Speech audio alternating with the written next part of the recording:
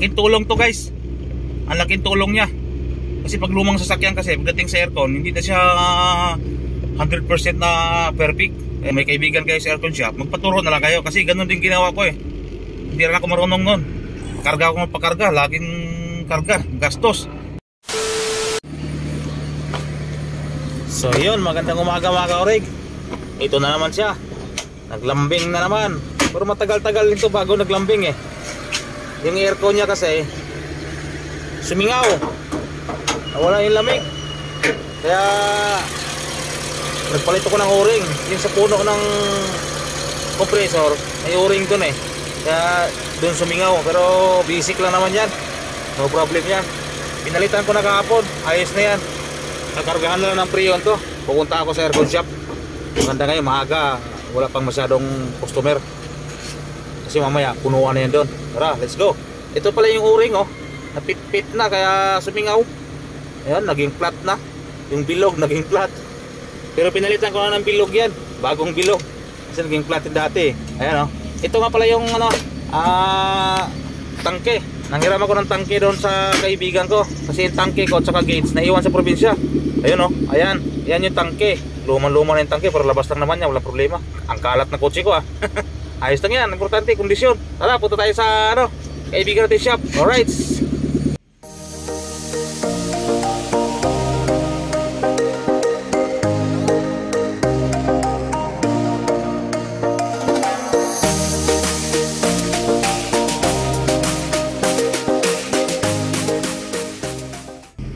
So ayun, dito na agad tayo sa shop. Tama-tama ngayon, maaga, alas 7 pa ng umaga ngayon. Wala pang masyadong customer kasi mamaya punuan na yan. Alright, dito na tayo. Okay. Ayun, salang agad. Tapos na kaagad yung paglagay ng preyon. Ayos na yan, lamig na yan.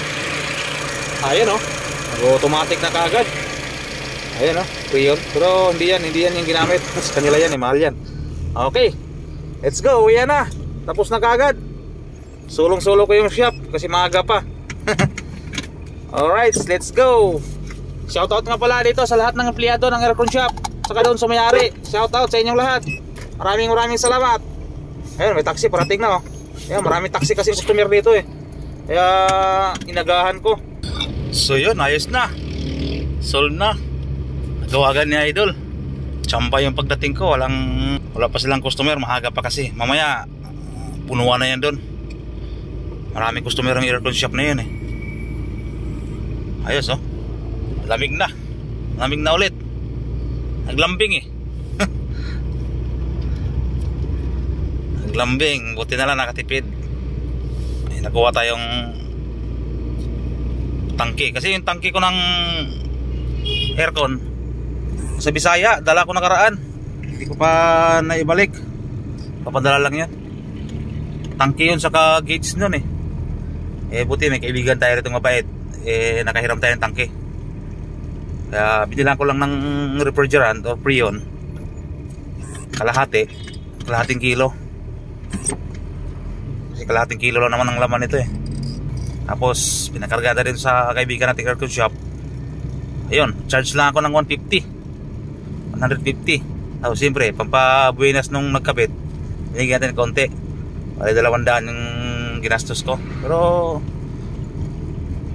ayos pa rin. Goods na goods pa rin. Kaysa pagkarga ako ng buo 800. O di nakatipid pa ako. Ayos. So yun na ano, binisik lang nung kaibigan natin yung pagkarga ng preyon. Goods na ulit siya. Malamig na ulit. Ayan o. Malamig na ulit yung project car natin. Project car ko pala. Ito tips guys sa mga nagmamayari ng mga lumang kotse.